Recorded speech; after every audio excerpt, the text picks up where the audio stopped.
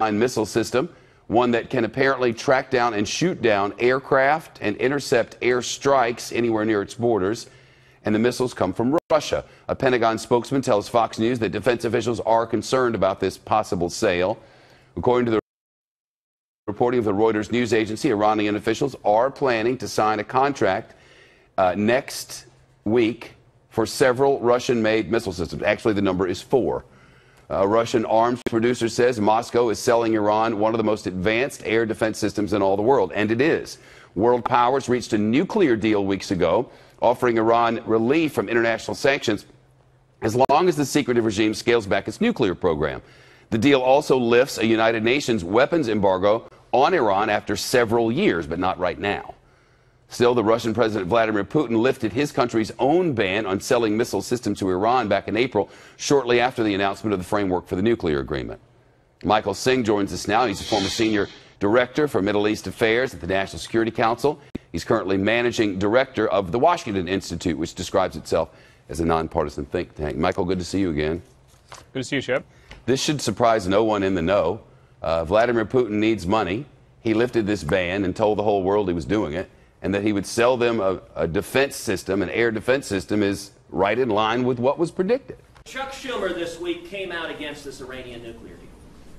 That was an act of courage and bravery, and I salute Chuck Schumer for doing it. Well, that was Republican Senator Ted Cruz of Texas praising a liberal Democrat, New York Senator Chuck Schumer, who stung the White House this week by announcing he will not support the Iranian nuclear deal. Schumer, of course, one of the nation's top Democrats, the likely successor to Senate Minority Leader Harry Reid. Well, now he's being attacked by former Obama administration officials and White House spokesman Josh Earnest for going against the president. So what does this mean for the looming congressional vote on the deal that's coming up in September?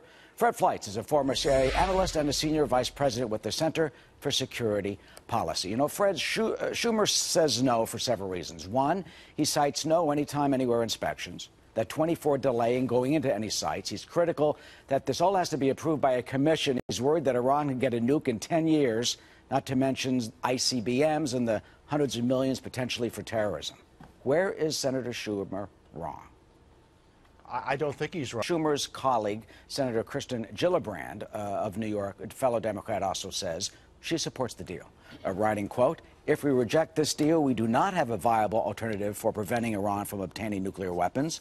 Without a deal, without inspectors on the ground, we will be left in the dark as Iran resumes its pursuit of a nuclear weapon with only months to go before it could enrich enough fissile material for a bomb." Fred, isn't it at least better to have some inspections or some ability than no inspections at all if there's no deal? This agreement does not provide inspections for all nuclear sites. It only provides intensive inspections of declared sites. There's an appeal process to get access to other sites, and if we press for sanctions if Iran does not allow access, Iran pulls out of the deal. So Iran has leverage to protect sites where it's engaged in nuclear activity. Perspective from one of the deal's chief critics within the president's own party. Joining us tonight, New Jersey Senator Bob Menendez. Senator, thanks for being here. Good to be with you. Your first impression of what you've seen, what you've heard about all that's in here. Yeah. Well, first of all, I'm going to have to go through the whole agreement, and I look forward to Chairman Corker's commitment to very vigorous review of the agreement before the Senate Foreign Relations Committee. But there's some takeaways that you can see at first glance. Number one is we're basically legitimizing Iran's nuclear program and saying there is a nuclear threshold state in Iran. Secondly, we're not ending Iran's nuclear infrastructure. In some elements of it, we're preserving it.